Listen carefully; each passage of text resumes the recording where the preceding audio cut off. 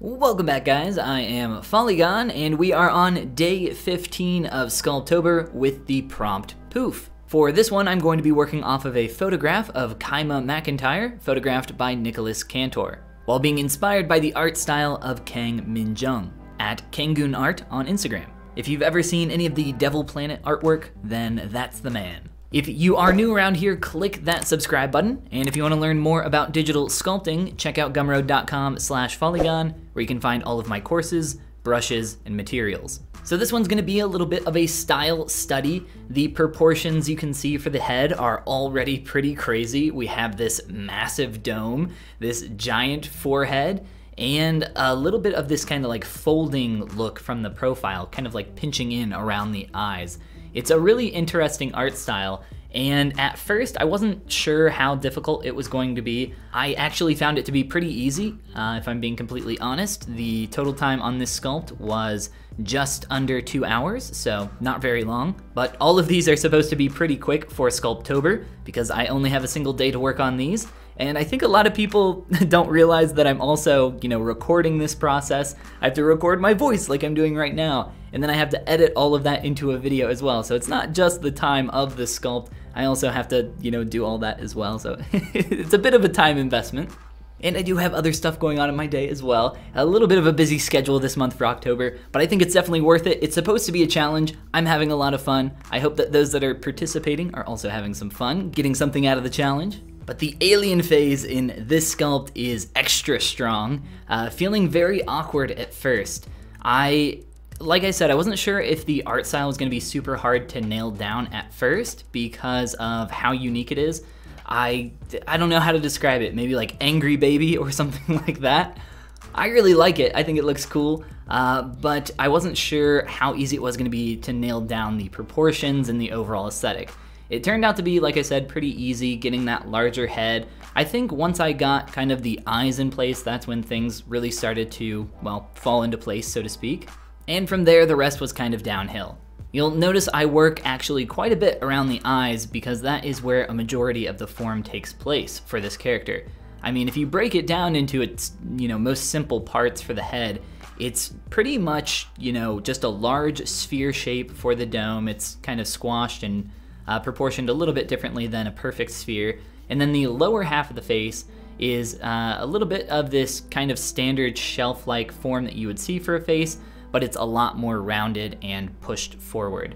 So if you look at it from the profile for the head here, it's kind of like pinching in and clasping around the eye socket. So that's where I had to go in and work a lot around that area, because I've talked in a lot of the past Sculptober videos about how a lot of expression, pretty much all expression from the face, comes from two areas, right? The eyes and the mouth. And the eyes here were the trickiest part to get right. They're so large as well. Anytime you have this really large eyeball, this giant sphere in 3D that you're throwing into a head or a skull like this, you run into a lot of issues. One, those eyes could kind of merge in the middle inside of the head because they're so freaking big. Another thing is that they could kind of look like they're peeking out the side of the head. I think there's maybe a little bit of that going on if you look at the profile here for the character. Some of the eyeballs kind of like sticking out a little bit. It feels like it's not being grabbed onto properly. So I could have possibly pulled that forward a little bit more, but I think I would have lost a lot of the aesthetic from the front view. But yeah, definitely a lot of work around those eyes. You can see right now that I'm beginning to reassess, plane out, and just kind of sharpen things up. I think I've mentioned this in a previous Sculptober video, if not, definitely in one of my 2D to 3D videos, where sometimes it's necessary to just take a step back, reassess, get a pinch brush, get a trim brush, start planing things back out, and just make sure that you're going in the right direction. So especially when you have something with a lot of rounded shapes, it is very difficult. That is why it is often more difficult to sculpt a female face than it is a male face. There are often more rounded shapes in a feminine face and more kind of squared or blocky shapes in a masculine face. Here we have a lot of those rounded shapes, and getting those plane changes to work is definitely not an easy thing. So there are multiple instances where I have to take that step backwards and reassess different areas. For one, the major plane change of the cheeks was feeling much too flat. I needed to get some more volume in there. You'll see me go back through and reassess and make some changes there here very shortly. working on areas like the eyelids to get some of that unique feel in there from the original style. Definitely kind of a weird style to nail down, but it was something that I thought would be pretty different from what I normally do, and I thought it would be something fun to experiment with. Then making some proportional adjustments to different areas of the head. I shift the light down on occasion, or I move my light source around in general to get a better understanding of my form. Sometimes it's really hard to see what's going on when you have a light direction just coming from one way, or sometimes you just need to completely change your material and try something new. Moving on to creating the body. For this, I just use a couple appended spheres or primitive shapes to begin getting that into the general direction for the torso.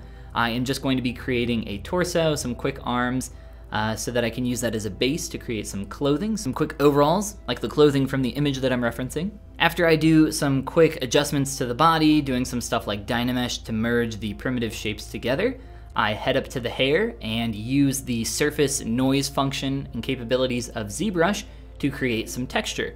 It's not very hard to do. I actually just use the basic noise profile that comes default. I just cranked up the strength or size of that noise and applied that to the sphere to get that kind of afro haired texture. So a lot of different ways to work with hair, a lot of different hairstyles. I said we'd be doing a lot of different hair throughout the course of Sculptober. So there's another one, using some noise in ZBrush to create some nice texture.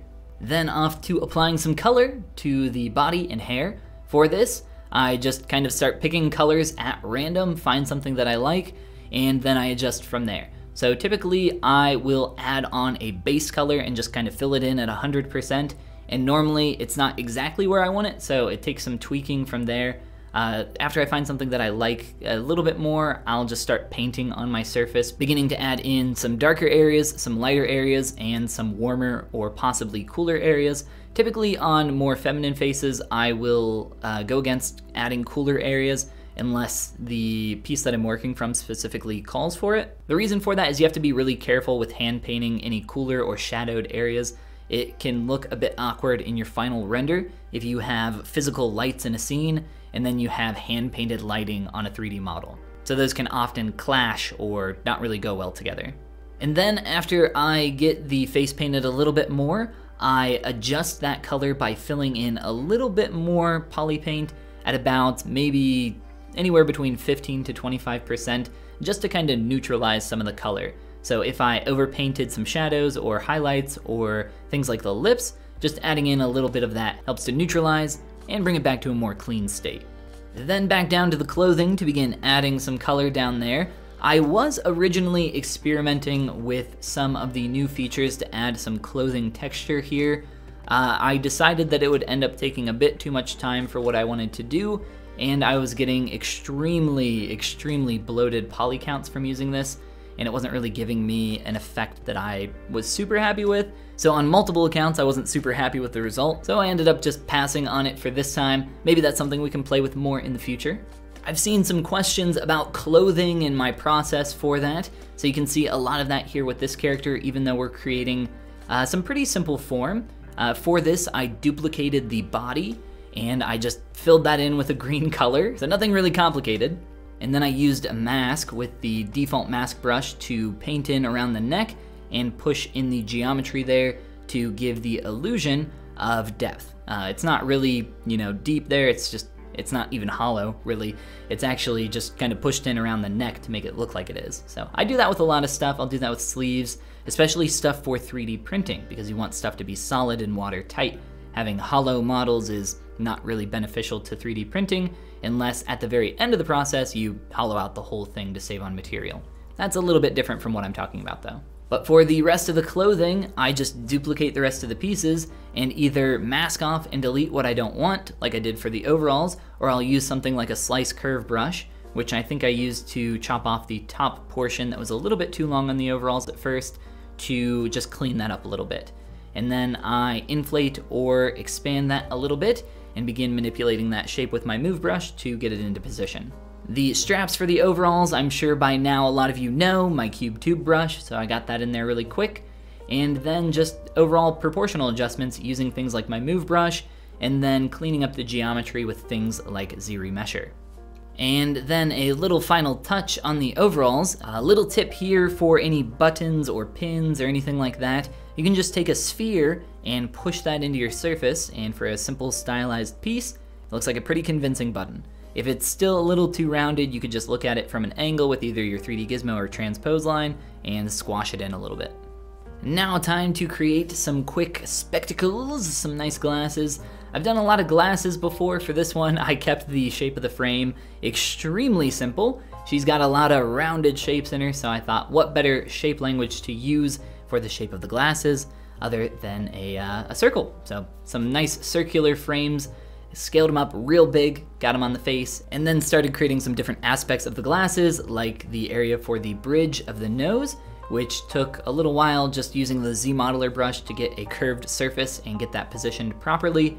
And then the same thing for the part that goes back to your ear, the hook, the resty bits, whatever they're called.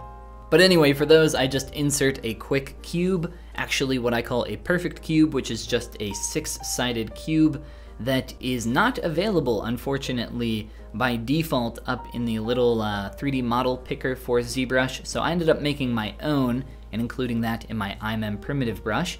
So just so I could have that for quick little things like this.